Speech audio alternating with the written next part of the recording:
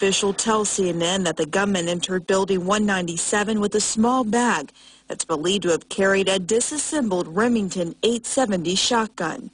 He's then seen on surveillance video ducking into a bathroom with the bag and emerging seconds later with the gun. Moments later, he opens fire. We got a report on the 4th floor, a male with a shotgun, multiple shots fired, multiple people down. As investigators continue poring over Alexis's life, the trail of red flags leading to Monday's massacre is troubling. August 7th, he calls Rhode Island police, complaining of hearing voices coming through the walls of his hotel room. According to this police report, Alexis said those voices were sending vibrations into his body using some sort of microwave machine. August 25th, Alexis arrives in the Washington area, where he contacts a VA hospital for a second time for sleep problems. September 14th, 2 days before the shooting, Alexis stops at this small arms range in Lorton, Virginia. An attorney for the gun range says Alexis practiced shooting, then paid $419 for a gun and 2 boxes of ammunition. And on Monday, he accessed a Navy yard with legitimate ID and proper security clearance. In a case like this, where you've got so many red flags over a protracted period of time, I mean, it almost seems that this is the type of thing that was bound to happen. Even more troubling, Alexis's record while serving as a Navy reservist. 8 instances of misconduct, including insubordination, disorderly conduct, and unauthorized absences from work. It's easy now to look back and piece it all together and say somebody should have known. If you think about it over a long period of time, it's a little more challenging. He was honorably discharged in 2011 and retained his Navy-issued security clearance, which is good for 10 years. The defense contractor he was working for has now pointed the finger at the military for overlooking his misconduct as a civilian and during his service. Looking at the offenses while he was in the Navy, the offenses while he was in uniform, none of those give you an indication that he was capable of this sort of brutal, vicious violence. Investigators are now collecting evidence from multiple crime scenes, towing away his rental car, removing boxes of materials from his hotel room, interviewing family members in Brooklyn, all in hope of understanding why he did this. Now we turn attention to the ravages of a devastating flood in the U.S. state of Colorado. Hundreds of people have been cut off by flooding and are still waiting to be rescued. Days after the inundating water began, at least 6 deaths have been registered and 300 people remain unaccounted for. Now there's concern in the neighboring states of Nebraska as the flood waters roll to the east. Meantime, the cleanup in Colorado is underway and people are returning to their destroyed homes. George Howard has more. Yesterday, we cut up all the carpet and smashed out most of the drywall and pulled down almost all the insulation. The basement? You see, here's the water line, right here. Trashed. If you can go first, that'd be great. And on his front lawn, there's debris all over. Still, Michael Birdsong considers himself lucky. The last day or two, we've actually been able to turn the corner, but that first 60 hours was crazy, you know. We do know.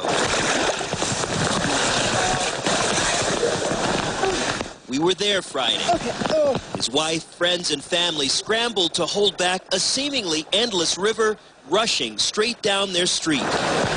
Have you ever seen it like this? No, I've grew up in Boulder, and I've never seen it like this before ever. It's just amazing. I'm trying to just keep diverting the water that keeps rising. A muddy, desperate fight with shovels, buckets, and boards. Well, we'll get it, we'll get it. But as it happened in so many neighborhoods, 16th and Iris was no match for Mother Nature. More than 19,000 properties were either damaged or destroyed in these deadly storms. Most residents, forced to evacuate their homes, managed to make it to safety. More than 1,000 had to be rescued by air. And for those who are still stranded in hard-to-reach places, dramatic air rescues happen to this day. Birdsong knows what he was up against. Our basement filled with 5 feet of water in the first 20 minutes. Could have been much worse. Thankfully, I have some of the best friends, neighbors, acquaintances, even people I don't even know came over to help. And that's the reason we still have a house right now. In the losses column, there's a lot of catching up to do. Put a dollar estimate on this. What would you think? We're already planning for probably about $50,000, $60,000 to get it all redone, you know. But there's one thing he found. It was laying right here in the mud. I just happened to see the logo. That makes all the hard work these past few days a little more worthwhile. A ticket from an old University of Colorado basketball game that I went with my dad. It was 1995. I was still in school there. A precious piece of his own history, surprisingly, washed up by an historic storm. Look out, Silicon Valley. A group of enterprising tech designers in Pakistan have dreamed up a nifty new iPad that not only lets you take a picture of your friends, but also lets you be in the picture as well.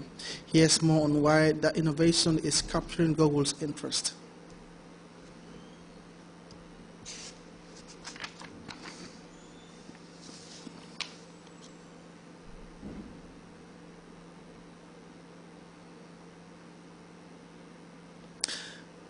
I'm afraid we can't bring you that story. We now take our second break.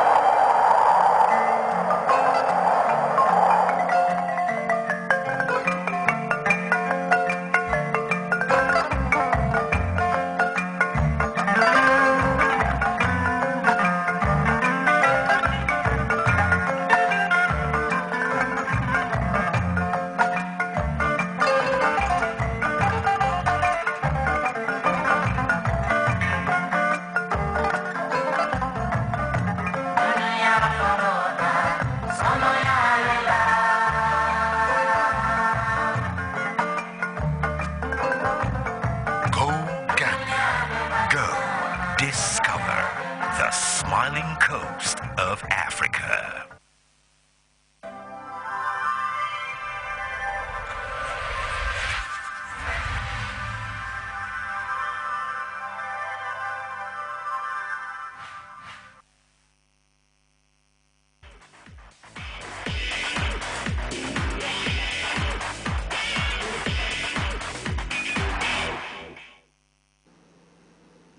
And over now to sports. Following the Scorpions' convincing 2-0 over Tanzania, the Gambia has moved up in the latest FIFA rankings from 43rd to 39th place in Africa and 169th to 136th place in the world rankings. The Gambia was one of the biggest movers in this month's FIFA rankings.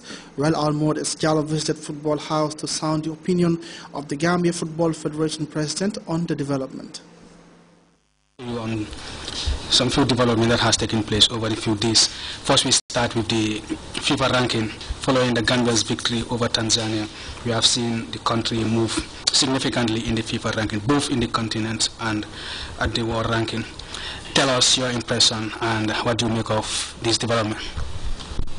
I must thank you, and this is a welcome development, very impressive. The fact is, like we said on the run-up to the match, Gambia's flag cannot be negotiated because we are a winning country and a winning team.